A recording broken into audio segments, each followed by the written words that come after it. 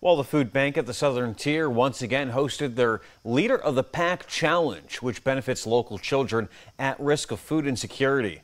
Our very own Connor Freidhoff is in studio, and he got to experience the competitive yet cooperative event firsthand. Connor?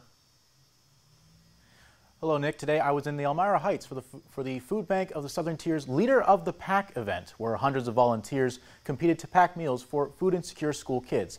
The meals packed today will go to numerous schools throughout the Southern Tier. In the lead up to today's Leader of the Pack Challenge, teams filed into the Food Bank of the Southern Tier, eager to not just serve their community, but to compete for the overall championship. For me, I just love serving my community, serving family, serving friends, so it's just an amazing feeling that knowing that there's such a need out there and that we are here to help fulfill that need. It's nice to give back to the community for people who need it. Corning Incorporated entered as this year's defending champion, looking to repeat against the 11 other teams in contention.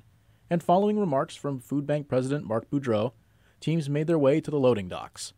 And when the horn sounded, teams got to packing. This event helps our backpack program, and the goal is for each team to pack 720 bags, and we have 12 teams here today, so we're going to pack over 8,000 bags of backpacks today alone.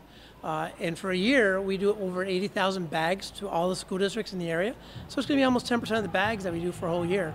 Events like this one have helped the Food Bank of the Southern Tier build relationships with local corporate outfits.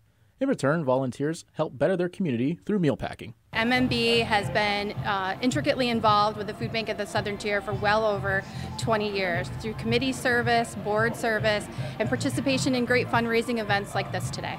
As the need for food security rises, the Food Bank of the Southern Tier will continue to provide much-needed meals to those in need. And we just received a press release. The Food Bank of the Southern Tier announced that this year's winner was Wegmans, so congratulations to them. Nick, and we'll send it back to you.